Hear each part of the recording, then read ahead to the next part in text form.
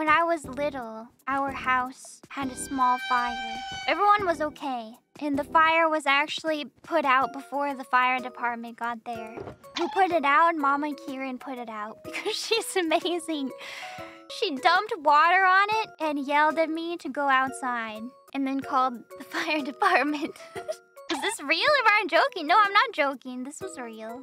One time I blew out a candle and it caused too much smoke and it set the fire alarm off in the middle of the night. I felt so bad. It was like 2 a.m. and I woke everybody up. And I had to go downstairs and be like, I'm sorry, Kieran family. It was just me. There's no fire. Just me burning candles at 2 a.m. I won't do it again. You almost set your job on fire with the microwave. That's like a weekly occurrence in college dorm rooms.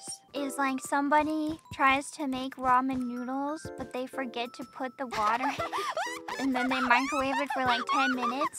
And it's always at like 3 a.m. It happened at your job a lot. Eventually, they'll just take the microwave away. No more microwave privileges.